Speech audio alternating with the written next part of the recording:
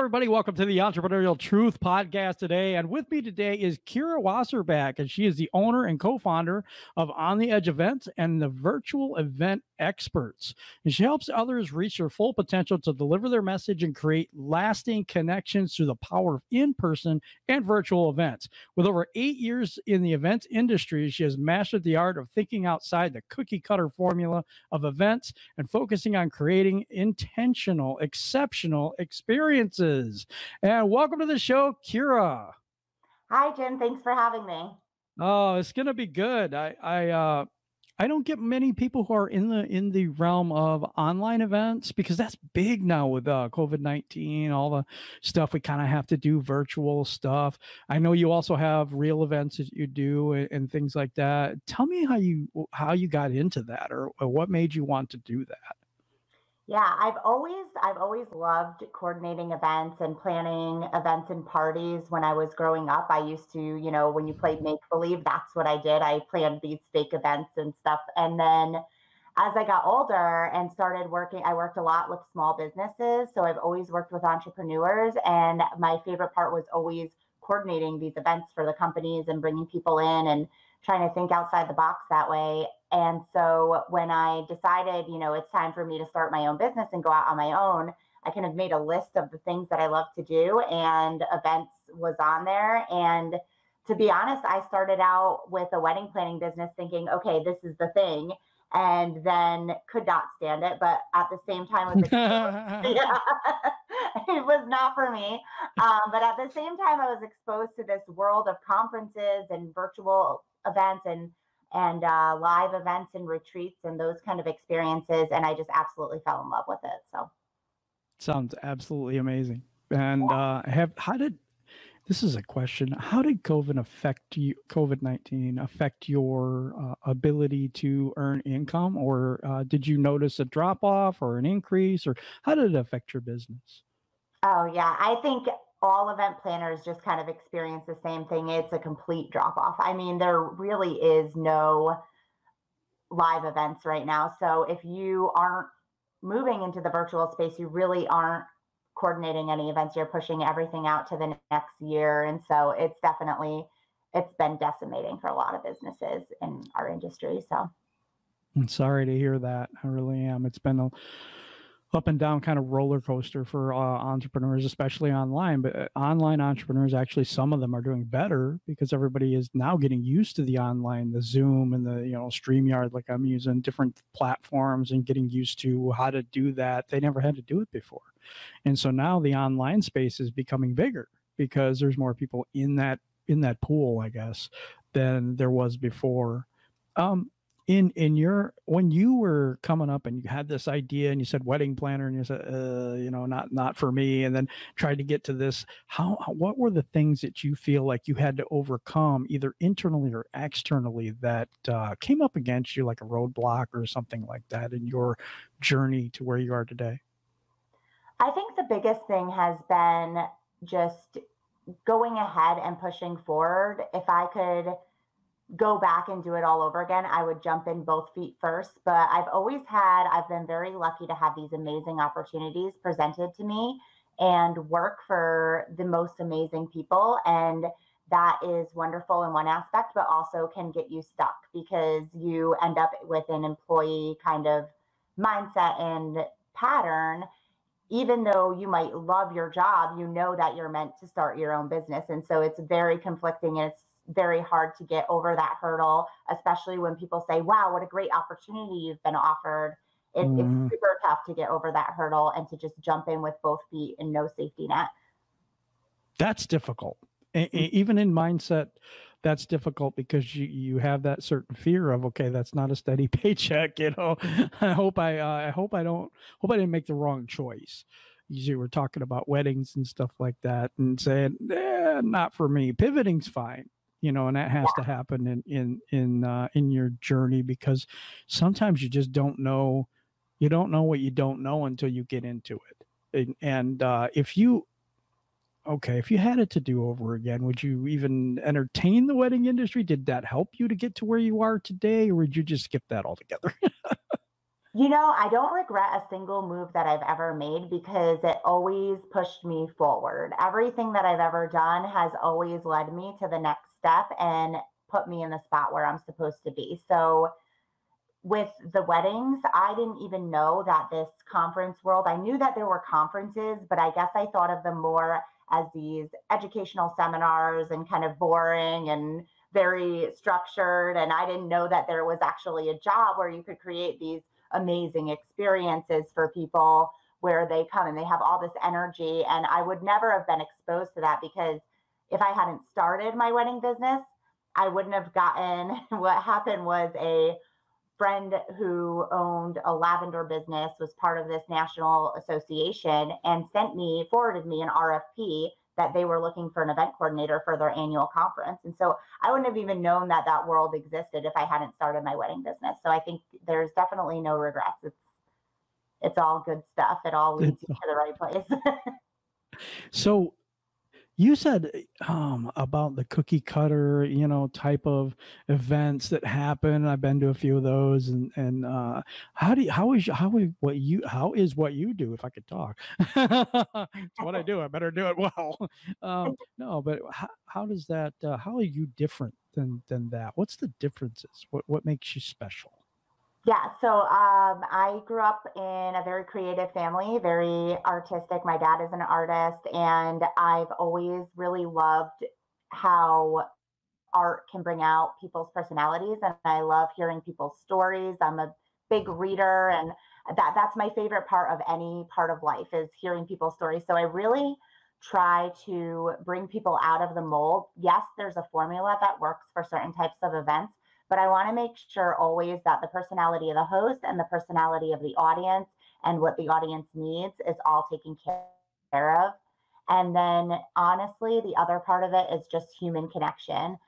Me and my partner at On the Edge Events, like that is a big thing for us is the way that people connect. That's where the magic happens. So we just try to create as many opportunities as possible for that kind of in-person and virtual connection, just to create that experience. It's super important.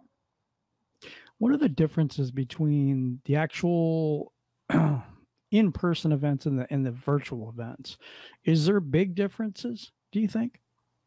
Yeah, there are. And I think that it's amazing that this COVID-19 actually happened because it kind of threw us quickly into this virtual world where we just absorbed as much as possible and learned really a lot of information about it.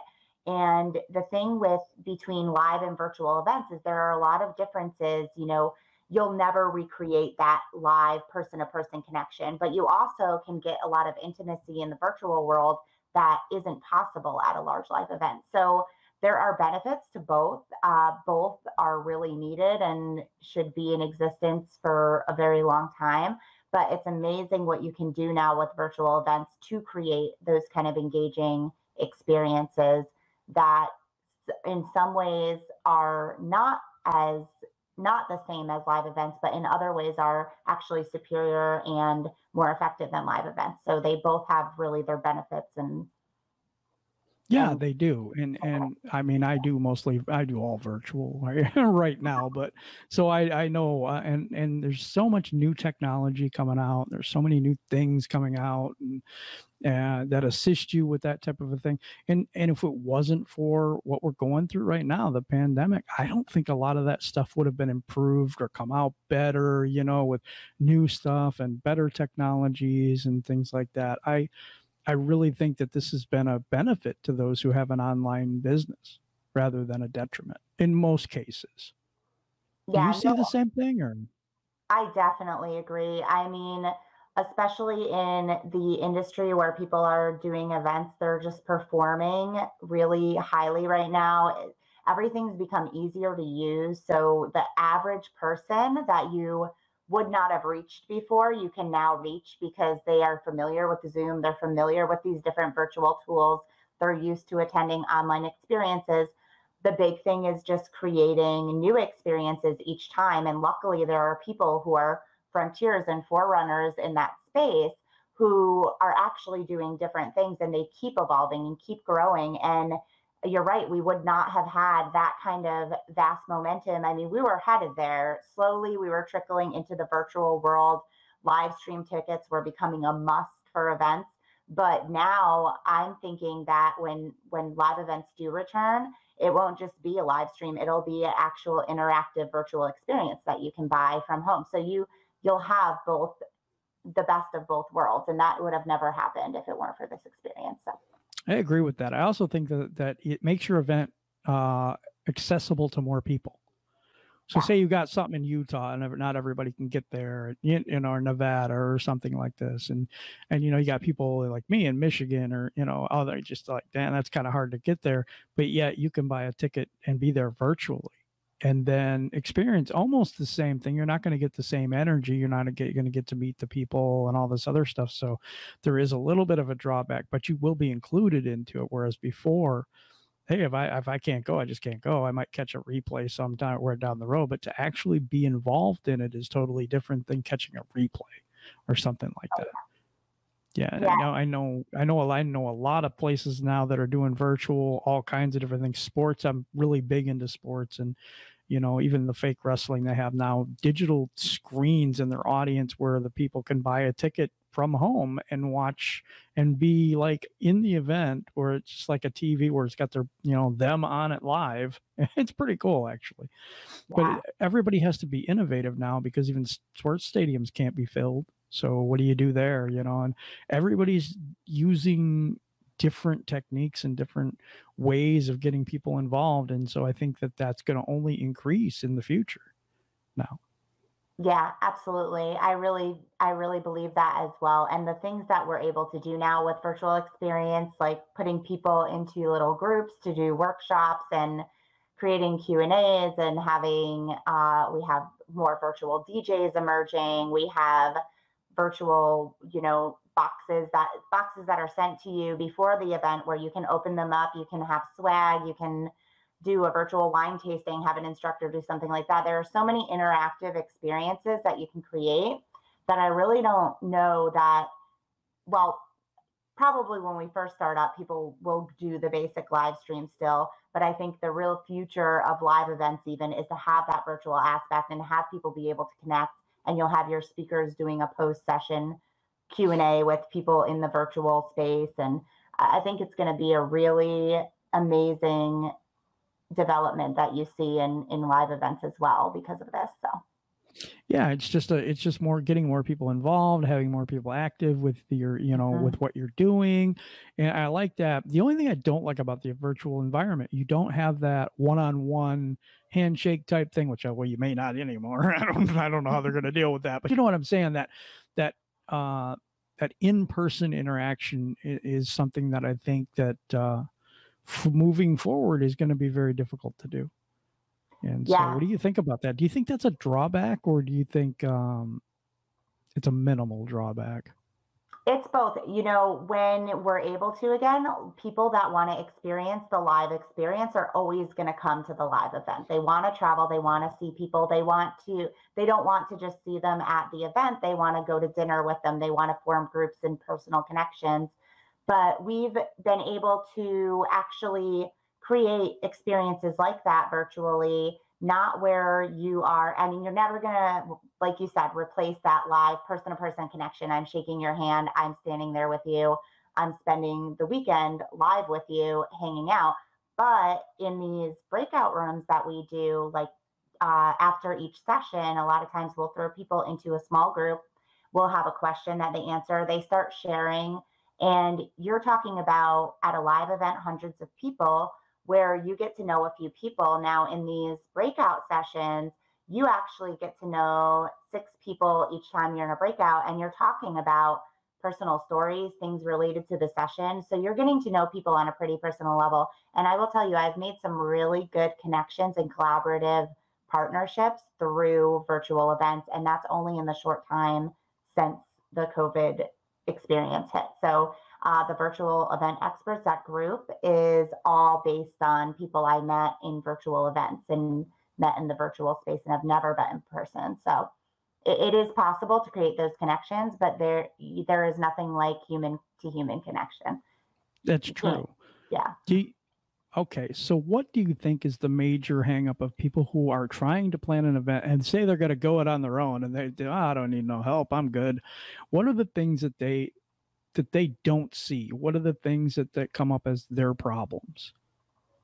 One of the biggest things is strategy. You really need to have your goals pinned down. You really need to know what your every single step is going to be, and you need to plan it out well in advance. A lot of people throw an event and they treat it as an incidental. They think it's going to be a great event.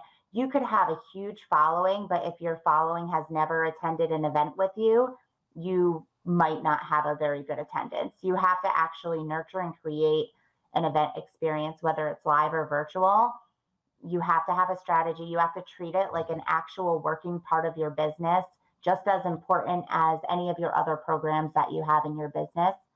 And to do that, you really do need someone to help you strategize and also to handle the little logistics that are going to come up, because this is especially if it's your first event, you are adding a whole new big animal to your business, and you really want to make sure that it runs smoothly and that all the details are taken care of. So, Because perception's reality.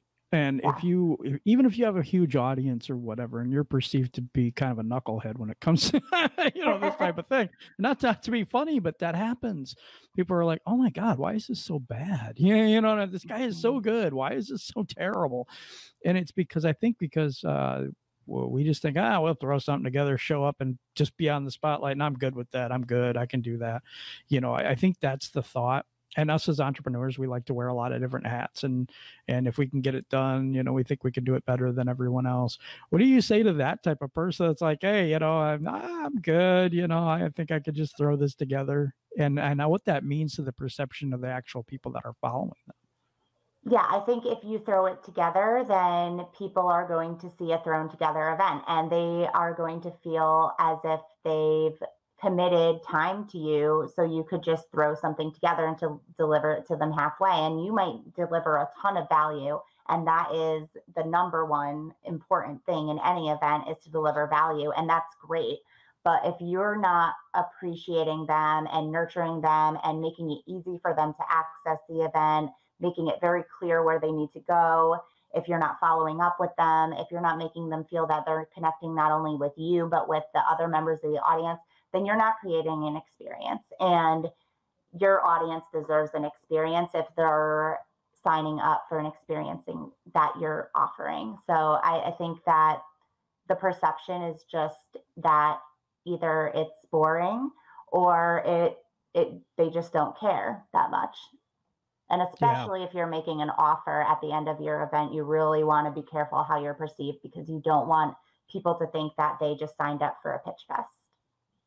That, and if I've signed up for this live event and it's crappy, then my expectation of the product is it's going to be crappy. Yeah, that's To be another honest. one. Yeah. Yeah, you know what I mean? I mean, honestly, just me being me, if I see something, it's like, "Oh, that's kind of interesting. This guy's pretty cool." And then you do some Facebook group or something, and you have my attention, right? But you throw together a terrible event, and it's just the pitch fest, like you said, and it's kind of thrown together because you can kind of sense that type of thing. Mhm. You're not apt to buy the product because they don't really put the time in there. Why would you think they're going to put the time into the product? Yeah, absolutely. I agree. I mean, I'm showing up as an attendee. If I'm an attendee, I'm showing up for you. So you need to show up for me just as strong, if not stronger. And with these virtual events, people are committing a good amount of their time. And you have to understand that if you're doing a 2 or 3 day virtual event, nobody wants to sit there and just watch you talk for 2 or 3 days. I don't care how fascinating you are. So you're not gonna. And if I experience that and I attend an event like that, and then you tell me, okay, I've got this course that I'm offering or this mastermind that I'm offering, I'm going to think that the entire mastermind is going to be you talking to me and not interacting with me, because that's what I experienced at your event. So it's definitely a Mhm. reflection. It is. It is. And that's why I totally believe you need some help and someone who's been in the industry for a long period of time, especially if you're new. Oh my gosh, if you're new and you've just built something, and you could have the possibility of killing everything you built just by having a bad event. Yeah. People will forgive. I'm not saying they won't, but it's just not a good look on you as a person. They is trying to will. be an expert. Yeah. Your following is going to forgive you no matter what. And your following is the people who want to attend your events. I mean, you reach some outside people, you might lose them. Your following is going to say, oh, well, that's too bad. But you really don't want that. That's not how you want your event to go. No, and everyone makes mistakes and things like that. But this is a situation where, if you're going to put that much in, I know a lot of people, they put a lot into their product, and everybody preaches over delivering and all this other stuff, but they really need to be able to preach that in the event leading up to that. Because if it's not put in with the same meticulous type of a mindset, then, then you're incongruent. You've got one thing, your product is great, but your, pre-thing to your product, your webinar, your virtual event, your virtual summit, whatever it is, if that sucks, then, the perception is, okay, then the product sucks. You got to be really good in both areas. And to do that, I think you do need help. So I like what you do.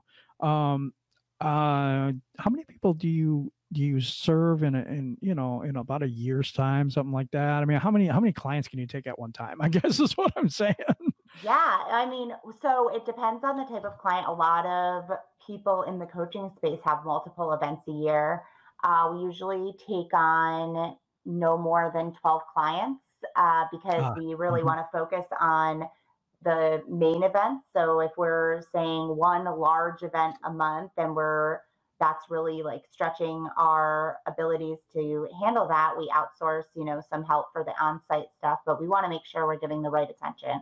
And then let's say they're also doing retreats, that really fills up our calendar. So, but that's why we offer the virtual help as well, because there are some people that aren't really ready to sign on with a full-time event coordinator or an event coordinator that's going to be in charge of everything.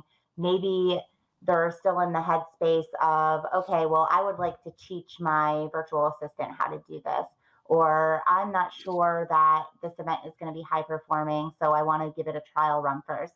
Then we just provide the education and we help them along the way, but we're not really like right deep down into the event planning stuff. So there's kind of two facets to your business. One's education and one's more hands-on. Is that fair to say? Yes, definitely. Okay. So on the education side, do you have like a course that you do, or how do you deliver that educationally? Yeah, so the virtual event experts is our educational sector, and it's myself and two other event experts in the virtual space, and we really just teach about virtual events. We have a membership. We have some swipe files and documents that we sell individually, and we also have a consultation package. With the live events and even in the virtual space through On the Edge events, it's a little more high touch, high service, the higher end type of things where we're more hands-on, but we do offer just consulting packages to guide people along the way, but it's definitely more hands-on, and we're right there with the event. So yeah, I think it's better. I think it's more helpful. It depends on what it is, but I think it's more helpful to have someone there hands-on, because then you can, oh, I got a problem, emergency, and you guys are probably used to that. So it's like, on one hand, say I haven't done many of these before, and you've done so many years doing this. It's a little bit different. Yeah, definitely. It's just like you're reaching out to an expert and on anything. Facebook ads, any type of thing that you're really not that familiar with. And maybe you don't want to do all the work and figuring out every single thing on your own, and just partner with somebody, like you. And then, it makes it a lot easier for them, I think, too. So it's a good service and a good way to help people to bring their product or service to other people and to deliver value over the course of their event. So any advice that you would give someone who's thinking about doing an event, leading up to something, maybe another course or something, or just doing the event and making the event the whole thing? You know what I mean? Yeah. What advice would you give to the people that are I've never done it before, but they want to do this and they want to throw something together? Yeah. I really would advise them to seek some kind of help, whether they're coming in and just asking a simple question or seeking an expert on a consultation for just to sit down with them and talk to them for a while. I really would suggest that they do that because it will just help guide them in the right direction, and just be really clear on your goals. What do you expect this event to do for you? Is it something that you really need to have that live? Do you want a retreat? Do you want people to really connect? Do you want to sell a product? Are you looking for that human to human thing? Should you wait until we're able to do that again? Or could you create this experience virtually? So once you have your goals in mind, everything else kind of stems from there. That makes perfect sense. What kind of pitfalls do you see people having at live events when we can have them again? What are the? I mean, I know technology is always fun, and microphones always work, and everything just goes perfect. But I mean, outside of the tech issues and the things, what do the people have to kind of prepare for in their own self to be able to do this? Yeah, well, that is, not to reiterate too much about having some help, but really your job as an event host, if this is your event, you're there to deliver and you're there to be on stage and you're there to interact with people. You need a lot of energy to do that. So if you haven't done it before, or if you have done it and you've felt kind of divided, or you're stressed out, or you're finding yourself getting frustrated at the end of the day, that's a sign that you're doing too much for your own event, because all you should be doing is delivering and being present. That is your only job. And you need to make sure that your audience feels very taken care of, very pampered. A lot of people see these as a vacation. They want to get away. Yeah, they do. Yep, they're here to learn, they're here to meet people, and they're here to have fun. So you need to make sure that those things happen. And nobody's going to be able to do that if your registration area is unorganized, or people don't feel welcome, or they don't know where they're going. There are so many aspects to creating a customer experience that you just really have to think of. And beyond all the basics, you want to go above and beyond, because that's what people remember.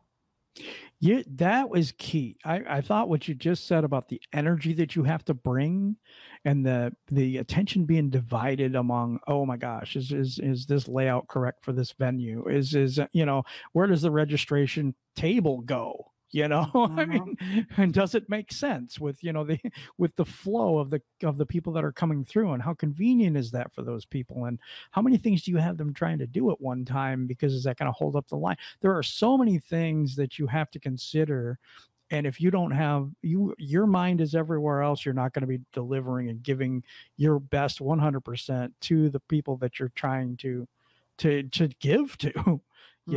So I that was one of the biggest things I see that you brought up so far, outside of the planning aspect and being strategic and that type of a thing, but the energy that you have to pull off to be on stage and to engage that audience and to be totally present, totally there for them, instead of it's like getting distracted, somebody's whispering to you off the side or something like that. You really do need someone to take care of that problem.